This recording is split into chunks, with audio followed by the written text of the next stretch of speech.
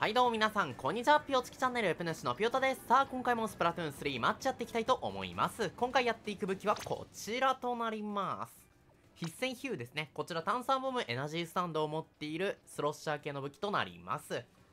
ヒッセンがかなり強いのでね、それに炭酸ボムエナスタがついているだけでもかなり強い武器です。ヒッセンよりも見る気がしますね。今回は逆境、イカ人、イカ速でやっていきたいと思います。それではガチエリアスタート。他のやつでもいいとは思ったんだけどね、ギアに関しては。イカ人で近くに寄ってバシバシってやって。今回は塗りに行くっていうよりももう潜伏しながら敵を倒す方にシフトしようかなという、そういう考えです。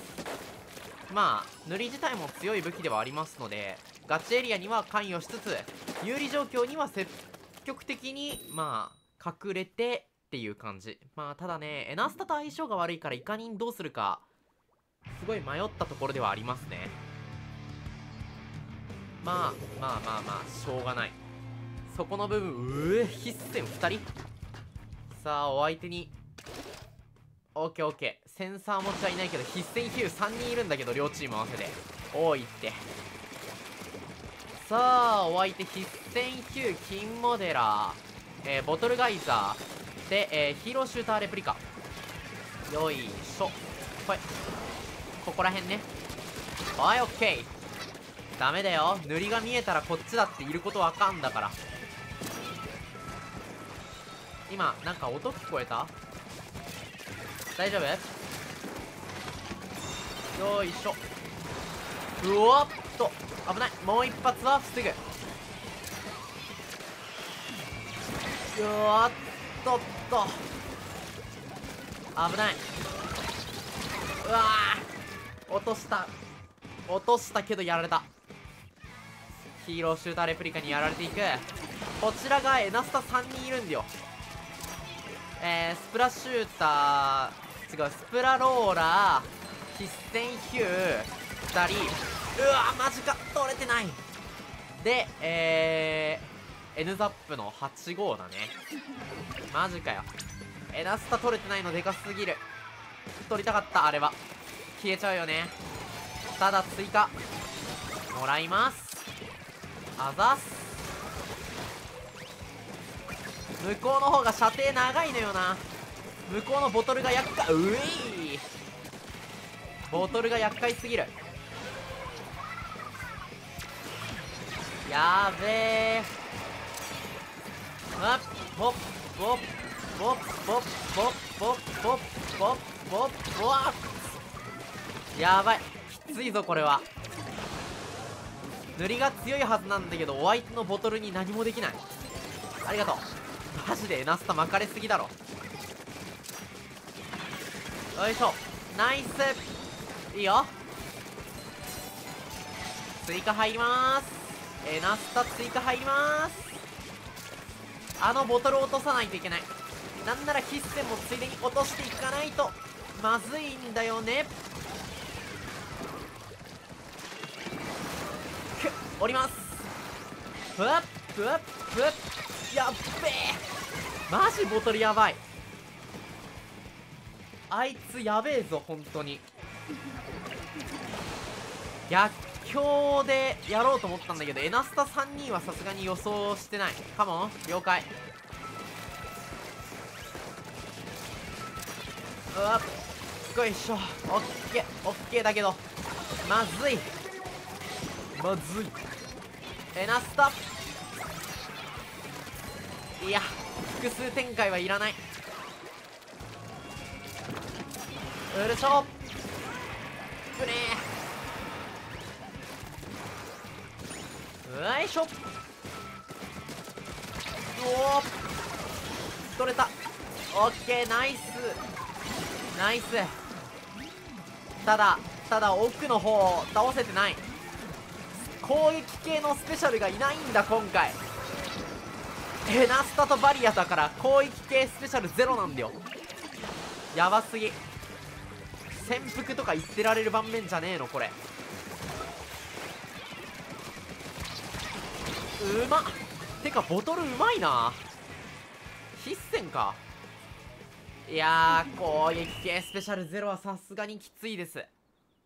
まあやられてしまった感じですね。さすがにきついって攻撃系ゼロは。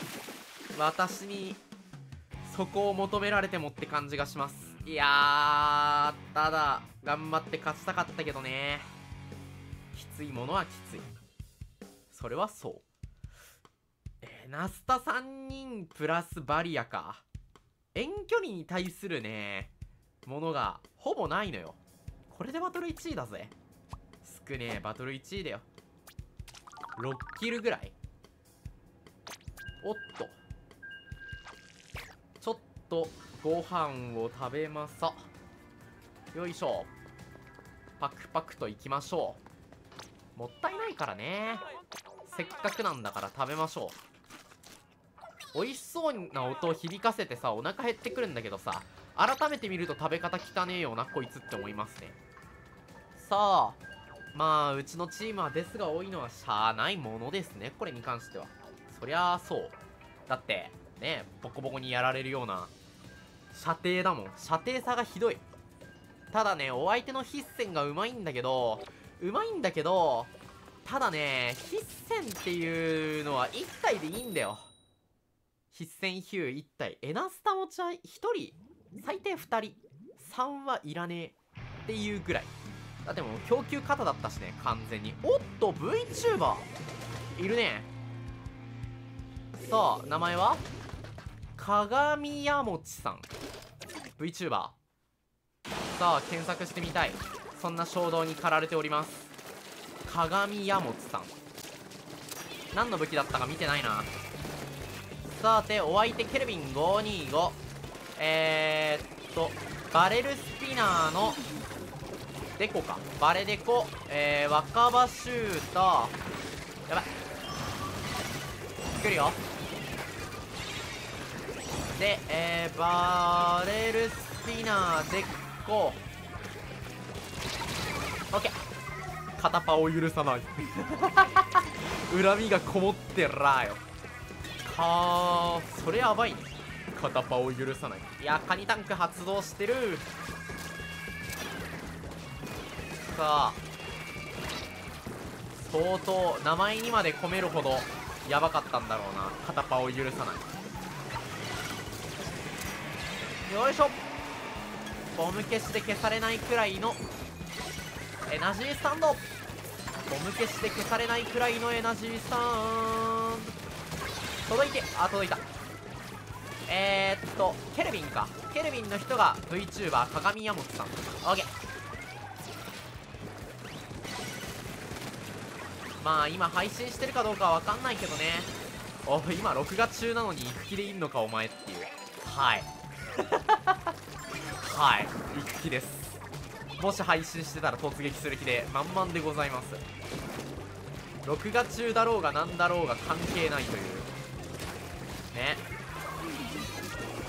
私はドンモモ太郎みたいなもんだと言われました。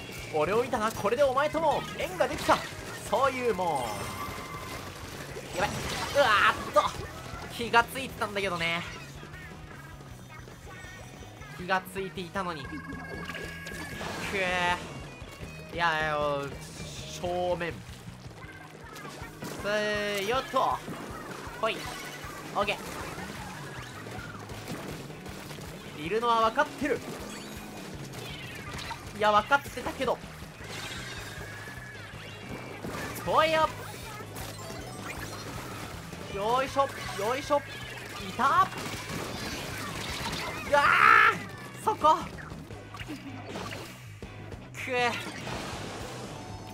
おー、エナスタが乱立してらっしゃる。ただありがてえ。素直にこれはありがてえもの。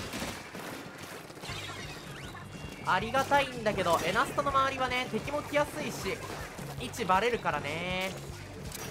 はい、一緒に突撃する。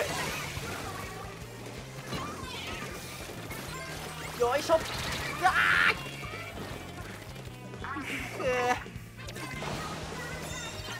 よし。いやーでもね、こちら側のカウントが一向に減ってないんだよ。いる。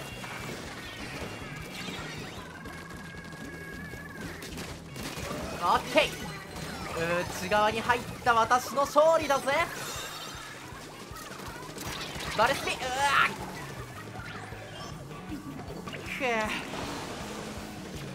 いやー、カウント、いや、まだ止められてない、まだ止められてない。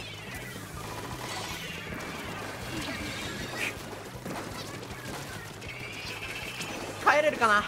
帰ったー。オッケー、帰れただけでかい。よーいこらしょ、復帰の際に糧としてください。よいしょ。オッケー、潰しておこうか。ジャンプビーコン代わりにされ、うい、くっそー。いやー、向こうが攻めるね。ここだ。よいしょ、どこブレー、取らせないし若葉だな、いるとしても。あ、いた。く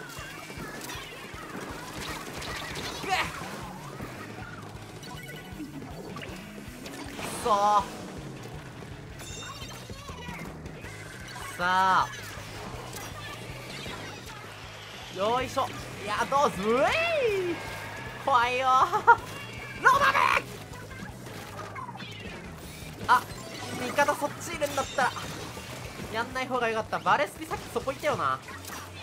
いや、なんか奥奥奥奥奥奥奥奥、手を潰されないようにお気をつけて。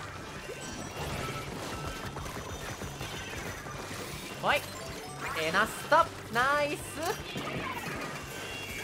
スプラッシュ。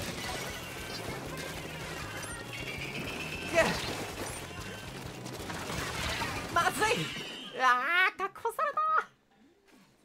さあ、ということで鏡屋餅さんを探してみましょう。鏡屋餅、スプラでいいのかな。さあ、スプラトゥーンをしている鏡屋餅さん、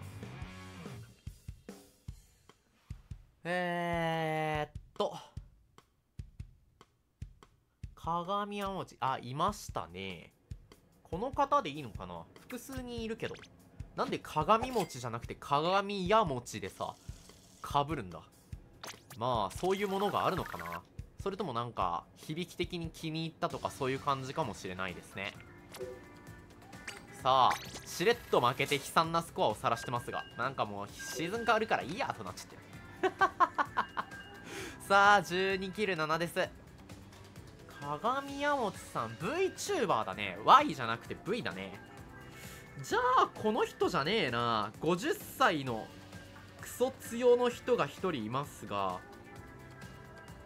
50歳ってやってる人じゃないな。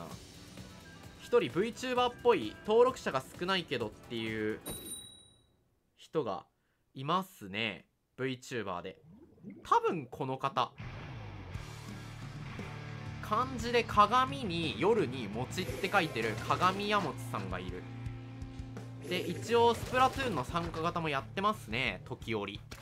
なるほどね、若い方だ。いやー、若いってええの、若いってええのじゃねえんだよ録画中に何調べてんだお前はというね。さあ、お相手エクスプロッシャー、またヒッセンヒューで、ケルビン525。なんでそっちんだ、やべ、帰る。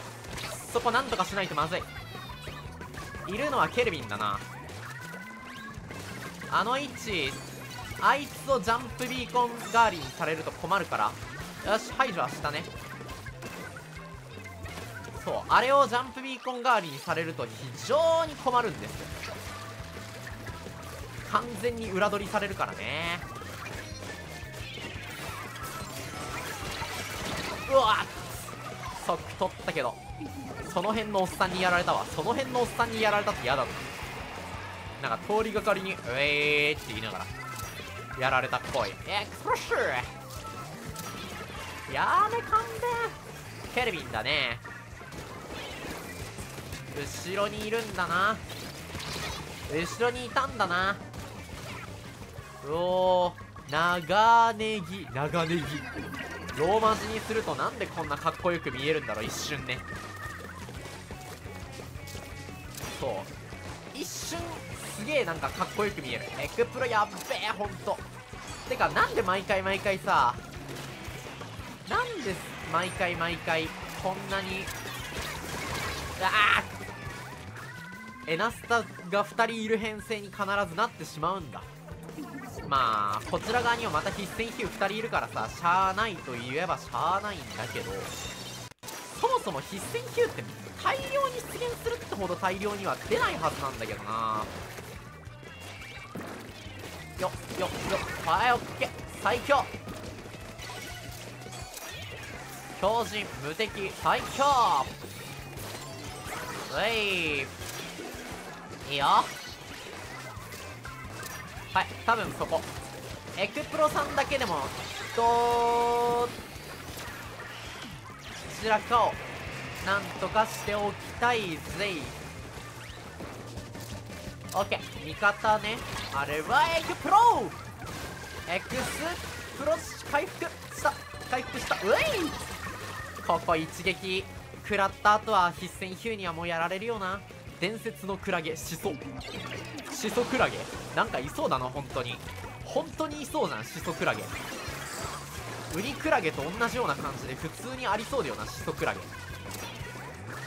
ちなみにウニクラゲっていうのはクラゲの仲間っていうことじゃなくて、ただウニとクラゲを交わせたそういう食べ物ね。なんかね、場所によって味の違いがすごい顕著に出ててね、僕はあれ苦手です。ウニもねクラゲも好きなんだけど、ウニクラゲは苦手。やばい、そんなこと話してる場合じゃねえ。取るしかねえ。取る気かねえぜ。まあ止められたからワンチャンツーちゃんけっ、やられたフラコラ。まあしゃあない、とりあえずエクプロ落としただけ偉いとしよう。オーケーノリと勢いとその他もろもろがもろもろでもろもろなんですよ。イエーイ。ノリと勢いでなんとかしすぎ。必戦あるあるのやられ方してる。必戦同士打ち合うとこれ多いんだよな。私もやったしあなたもやられた。あなたはやって私を死ぬ。もうみんな死ぬしかないじゃない。せやで、あマジでみたいな。もうみんな死ぬしかないじゃない。やばい、エクプロとかがいても対抗できる武器がいればいいんだよ。いない。もしかしていや基本的にお相手めちゃくちゃさ射程長いのよ。シューター種の中でもなぜ長い方が出てくる。シューターの中でも射程長いプライム、マニューバの中でも射程長いケルビで、スロッシャーの中でも射程長いエクプロ。こちら側まあドライブとデュアルはなんとかなると思うよ。なんとかなるけどエクプロに対してなんともならないのよ。うちのこの編成一方的になぶられるだけ。助けて。終わり。これはクズ運だぞ。やばい運引いてますね今。あんまり運ゲー言いたくないですけどはい。で、全く関係ないんですが、このさっき言っていた漢字の鏡屋持さんなんですが、相棒武器がケルビンだそうです。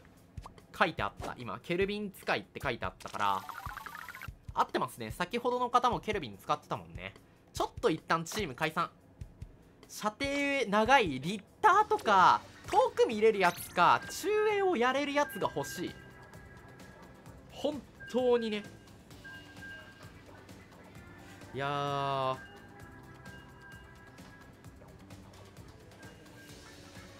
でも立ち回りでなんとかカバー上手い人はできんだろうね、ここらへん。ただエクプロはやばいよ。エクスプロッシャーを必戦軍団と対面させちゃいけない。いや叫びすぎ。頑張ります。いやいやいやいやいやいやいやいやいやいやいや、お相手にリッター、まあもう遠距離、まあ銀モデラーだったらまだわかるんだけど、銀モデのほ塗り強いし、リッター潰したいね。イカニン使って潰しに行きたいものだね。バレてる？バレてな、バレてる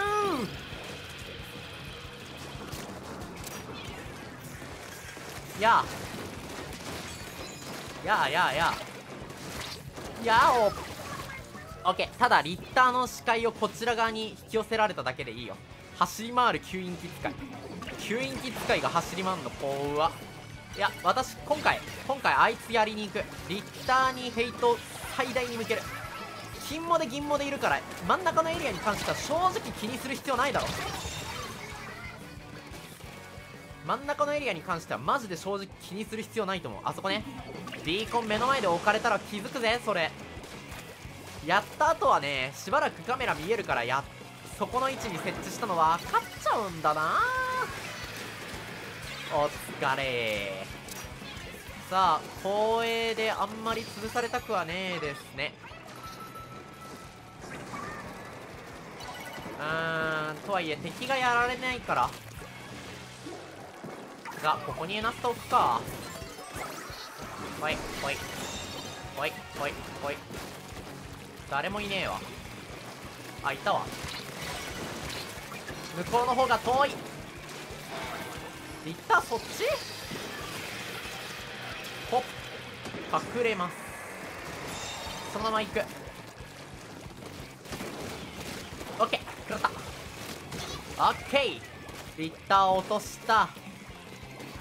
キルしに行かなきゃ何も始まらねえぜ。で、向こう側ナイストリトル。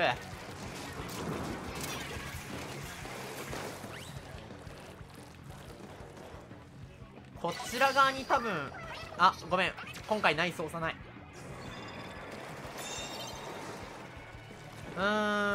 そうだね、向こう側の裏から入りたいものだから行きましょう。うわ、バレてる。戻ってくるかな。もみじ枯れたらここでかいぞ。いらっしゃい。ケイ、ここもみじ枯れたのでかい。これをやるとね、なんでかっていうと、絶対潜伏を警戒しだすから周りを塗らなきゃいけない気持ちになる。潜伏って心当たり恐ろしいんだぜ。さあ潰したいだろこれ。味方のやつをおとりにするようで悪いが、潰したい気持ちが、あれ来ない？潰したいだろ、潰したいだろ、潰したいよな。オッケーナイス。あぶね。オッケー、ナイス一勝。あぶねえ、ギリギリ一勝できた。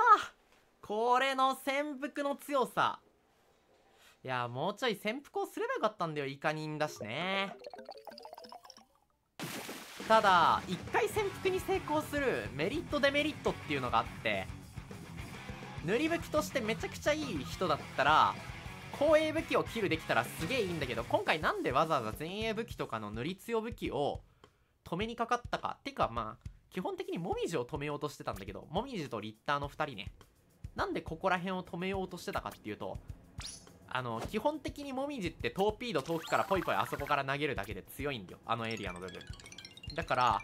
とりあえずそれをやめてもらおうと、一旦ね、塗りが周りにあるから周りにいるかもしれねえって言って、ボムって言ってもね安くないから、インクトーピード一発安くないから、それでね視線を向けてもらおうということで一発分を無駄打ちさせるための、潜伏です。なんなら周り塗り返してくれたならば私としてももうラッキーラッキーみたいな感じだった。